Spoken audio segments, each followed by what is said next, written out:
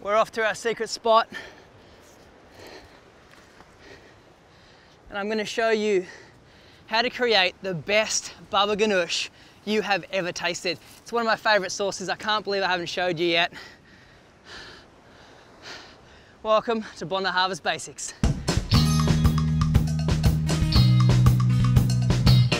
We have our barbecue hot and ready to go. We have our eggplants and all our ingredients ready to put together the most delicious baba ganoush you will ever taste. And the secret is char grilling the hell out of the humble eggplant. And I'm going to do it over a charcoal barbecue here. It adds a whole bunch of flavour.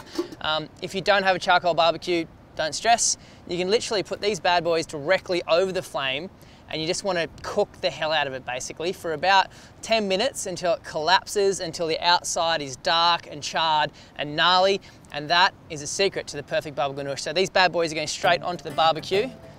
You want to char grill the outside, and you want all that gnarly, smoky caramelization and flavor to go into the soft, tender eggplant itself. So while it's grilling, I'm just going to poke some holes in there. So while our beautiful eggplants are charring, we're just going to prep and put all our other ingredients into a bowl. So other ingredients are tahini, some beautiful zingy Greek yogurt.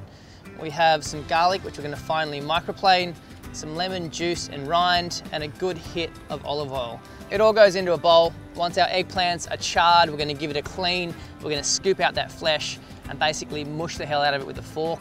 You can put it in a food processor at home if you'd like, and it's that easy. It's really simple. And what I love about baba ganoush is you get this sort of ridiculously flavor-filled smokiness from the eggplant, but then you get creamy yogurt and tahini, and then you get a cut of acid from the lemon. So it's all about balance. It's all about getting those ingredients and quantities right.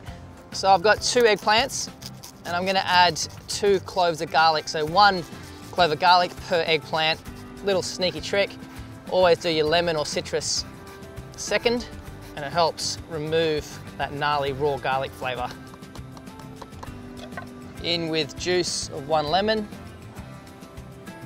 catching the seeds. We're going to add some tahini and yogurt in there as well.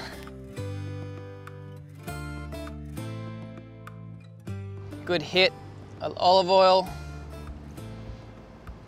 We'll just give that a quick mix together. Ready for our smoky eggplant.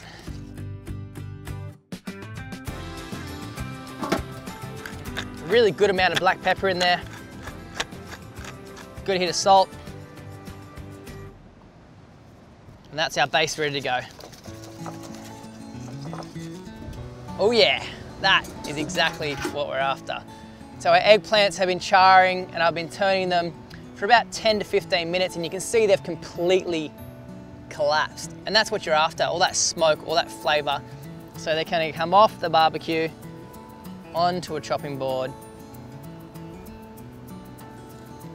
I'm just gonna let them rest for about 5 minutes.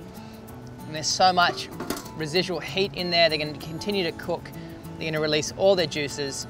I'm just gonna slice them in half and then scoop out all that tender, smoky flesh.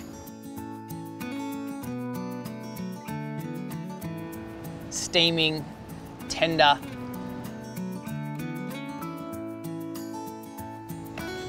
So now we just, with a whisk, break it up, bring it together. A little bit more black pepper, a little bit more salt, just to help bring out some of that flavor. Fold it through, and we are good to go.